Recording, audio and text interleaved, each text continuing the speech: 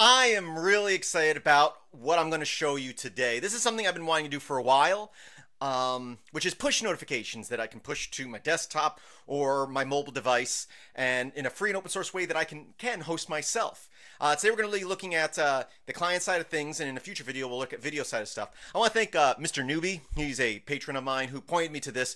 Every time I've tried to look up stuff on this in the past, all the tutorials are like, oh, you have to set up a Firebase account and then do all this stuff, and it was just, I want something that I can host myself. I want something that's free and open source, easy to use, that on all devices. And that's exactly what this is.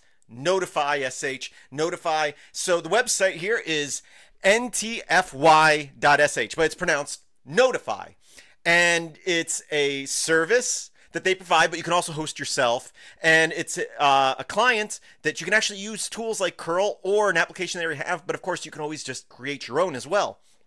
Again, today, so far I've only messed with the client side using their server, which is publicly accessible that you can use for free, but I read over the tutorials and documentation on setting up your own server, and it's literally download a binary, put it where it belongs, set up the config file, and run it. So I haven't done that yet, but once I do, I'll do a video on that, but I'm going to show you how easy this is.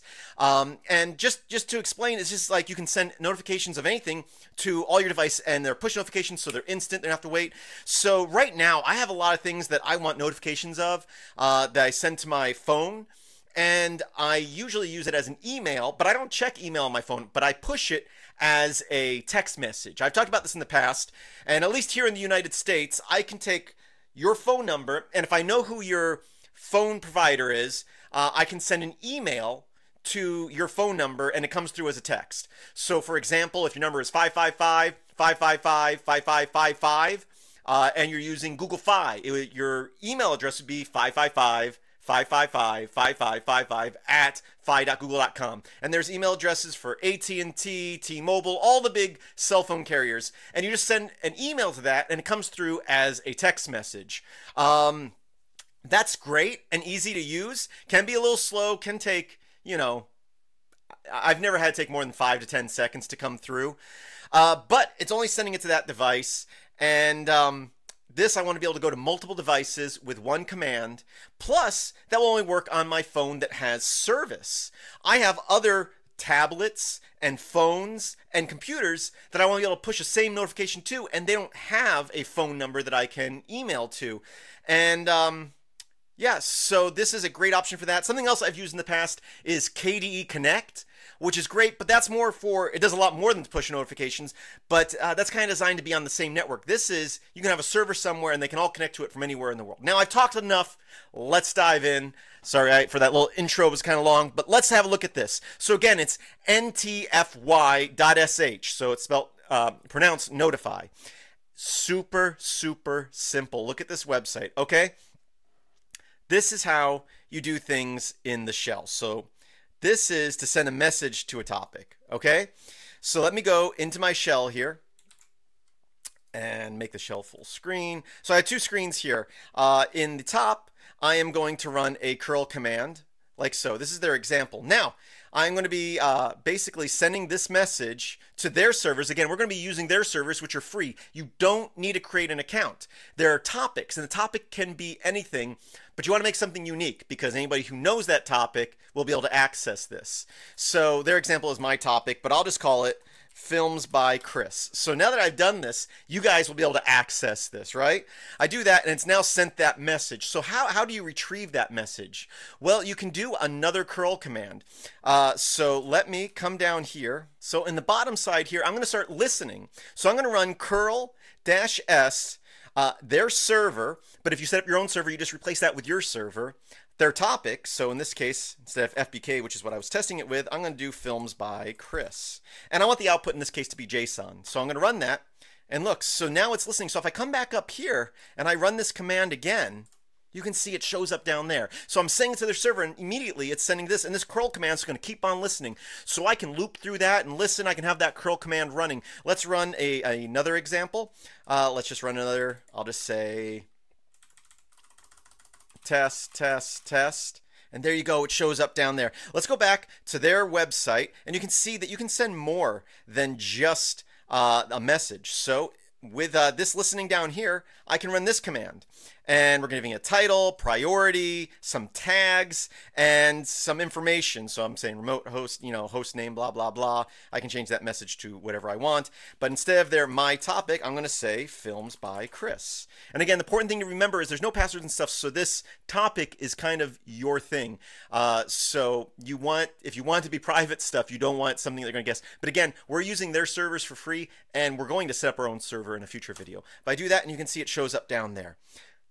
Okay, so we're watching it on our desktop. What about a mobile device? So let me come over here and turn on my phone. They have, of course, I could use curl, on my phone.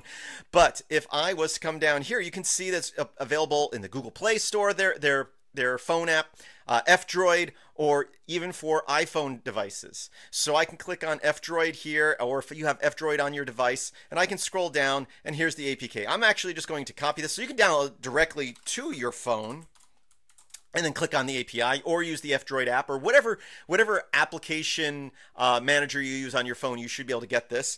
I'm just going to push it over with ADB, so I'm going to say ADB install, and I'm going to give it that file. And now over on my phone, I now should have their icon. And no, where is? Oh, there it is, right there. So I'll click on that, and it opens it up. Currently, I'm not listening to or subscribed to any topics, so I just click here. Again, if you set up your own server, or if you're using somebody else's server, you just click use another server, and you put in their server address. But I'm just going to put in here films by Chris, because that was our topic, right? Now I subscribe. And there you go. It's actually showing the messages that have already gone through. But let me go ahead and send another one. So I'll send this message again, but I'll change it so it says tester new. Look at that. It shows up there, and it shows up there. If wasn't in the app, we would hear and see a notification up in the notification bar. So my phone went doo-doo. So I got the notification. I can pull down here, and there it is.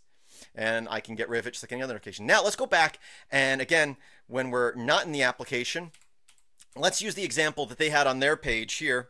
So real quick, let's look at this. So we're going to use, again, curl. And of course, you could use wget or whatever, but we're going to send a title, a priority. We're going to give it some tags, warning and skull, and then the message that we're going to send. We'll go ahead and we will run that.